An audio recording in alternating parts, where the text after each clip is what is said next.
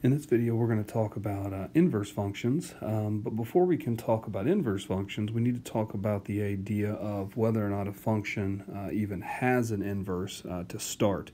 That's where the idea of one-to-one comes into play. So we're going to discuss one-to-one functions, and I do want to remind you that oftentimes I refer to functions as mappings. So in these three cases that we have outlined here in your notes, I'm going to construct the mappings. In the first example, from 1 to 4, 2 to 4 is a mapping, 2 to 5 is a mapping, and 3 to 6 is a mapping. So again, we're trying to determine if a function is invertible, meaning if it has an inverse. And an inverse function is just a reverse mapping. So to get started, the first thing we have to discuss is whether or not the given mapping is actually a function. So in this first case, you can actually see here that because 2 maps to 4 and 2 also maps to 5, that this is not even a function. If it's not a function, then therefore it is not one-to-one. So not a function, therefore not one-to-one. Okay? In the second mapping that we'll take a look at, maybe I'll draw 1 to 4, 2 to 4, and 3 to 5. So here, to have a discussion whether or not what we have is invertible, we would again need to make sure that the given mapping is in fact a function. And it does look like it's a function. It looks like there's only one arrow coming out of every x, so we have a unique mapping, and we do have a function. So yes, this is a function. But to then create an inverse function, which is a reverse mapping, the 4 would need to map to the 1, the 4 would need to map to the 2, and the 5 would need to map to the 3. So if I simply change those arrows like I have, then it's pretty evident that once again we don't have a function going in the opposite direction. We don't have that one arrow. You can't really see, I erased it. That was there and that was there. You don't really have that one arrow coming out and creating that unique mapping. So you can see that what we started with was a function, but it is not going to be a one-to-one function. Okay? In the last mapping, maybe we'll take a 1 to 5, a 2 to 4, and a 3 to 6. So similar conversation. Yes, it's a function. And if we change the direction, create that reverse mapping, now you can also see that it satisfies the original definition of the function where only one arrow is coming out, creating that uniqueness. So yes, this would be a one-to-one function. Okay?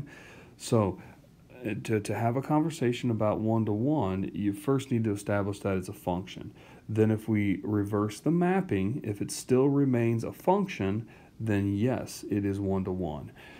So the inverse function, the notation f with that upper -1 represents the inverse function, only exists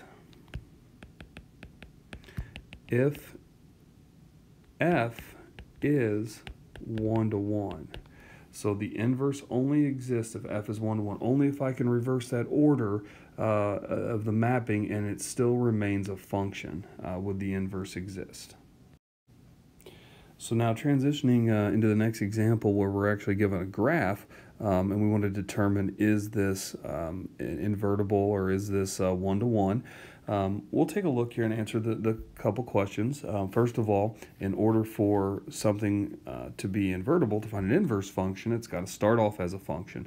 And graphically, to determine that, we could look at the vertical line test. Take the vertical line, scan the function from left to right. You can see that it only intersects at most one point at a time. So it is a function, yes. In terms of one-to-one, Well, we haven't really discussed how to determine that other than through sets of ordered pairs. So what I might encourage you to do is just taking a look that this is y equals x squared. And there's more specific points plotted in your notes. But a couple of the ones worth noting would be the point here at negative 1, 1 and 1, 1.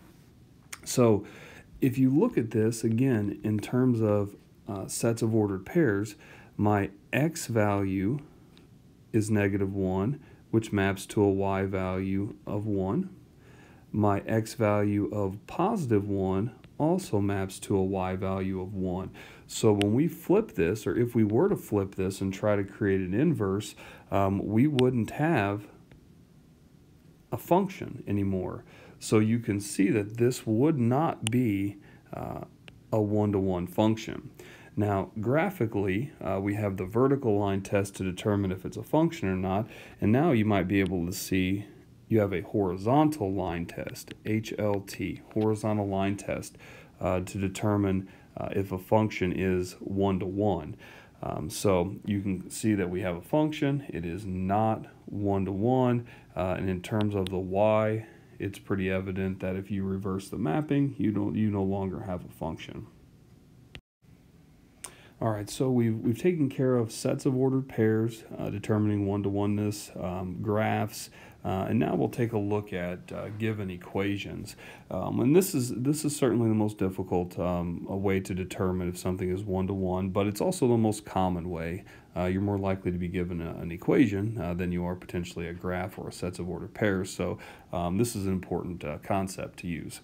So there's an algebraic test for one-to-oneness that says take the function evaluated at A, set it equal to the function evaluated at B.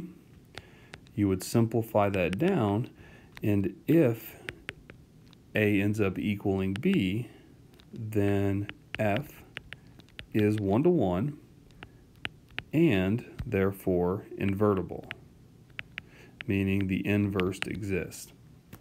So the example that we'll take a look at here is a rational function, x minus 2 over x plus 3, and we're to determine if this is one-to-one. We can clearly see that it's a function by the notation, and so the one-to-one test now says take the function evaluated at A, set it equal to the function evaluated at B. Now we need to simplify. So we'll cross multiply. A minus 2 times B plus 3 equals B minus 2 times A plus 3. Now we've got some multiplication here.